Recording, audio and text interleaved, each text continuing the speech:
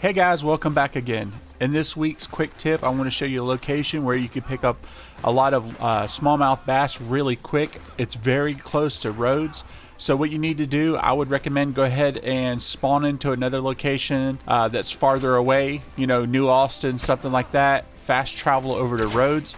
Once you're in roads, I'm going to go ahead and pull up on the map and I'm going to show you where we're going to be heading to. So we're going to head over to the area right now. As you go, don't bother going on roads and stuff. It'll slow you down. So just come through these trees and just kind of navigate through them. If you have trouble hitting trees, you're not really good at getting through the woods. If as you're going, you just take your thumb off the left joystick every once in a while, the horse will actually just automatically kind of just move around the trees. You won't slam into them. But this is really quick. It takes literally about maybe 30 seconds to get over here. And we are here. As you can see right now, if you want to, you could go ahead and knock out this gang hideout. But at the same time, you don't have to. So basically what we're going to do is come over here. It's right on the edge of the gang hideout. And this is where we're going to be fishing for smallmouth bass. So go ahead and pull out your fishing pole. And right here you can see there's a bunch of them right here near the shore. There's about 4 or 5 just right here. So let's try to grab those guys real quick. And pull out the bait. Now they don't always spawn this close. Probably maybe every 3 or 4 times they'll be right here in this little cove. But majority of the time I think they get over here if there's a gang hideout. But if they're not here, they're going to be right in front on the right hand side. And you can get them just as quick. You know, they still stay close to the shore. And these are, I think they're $2. Always get it mixed up with the other bass. But I think these are $2 a piece. So now like right here, if I wanted to, I could actually just use the gun and scare them on the shore. But I'm just going to fish them out. Because if I shoot, I'm probably going to activate that gang hideout behind me. And I don't want to mess with that right now.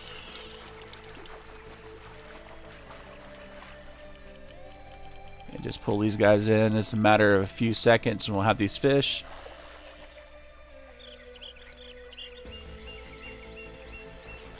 Pretty easy. It only takes a few minutes to do this. Let's see where they're moving around to.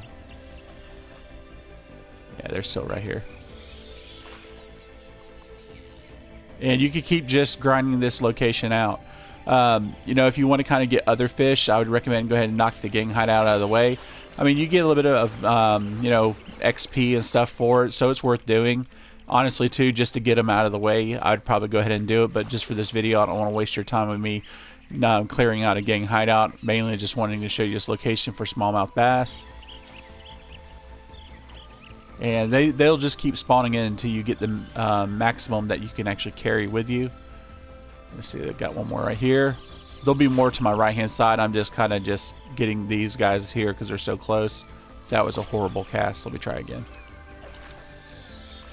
There we go. He should come to that. Where is he at?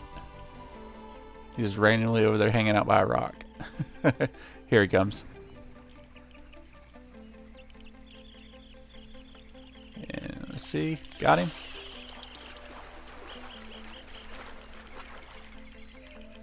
And when it's this close to the shore, I don't even kind of let them fight. I just pull them right in because they won't break your line this close up.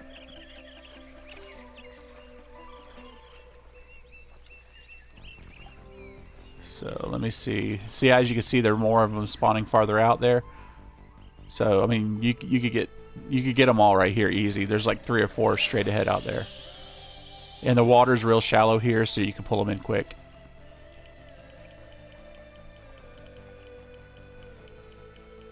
And usually, too, to my right, I was hoping to be able to show you guys, but it's not here right now because of the gang hideout.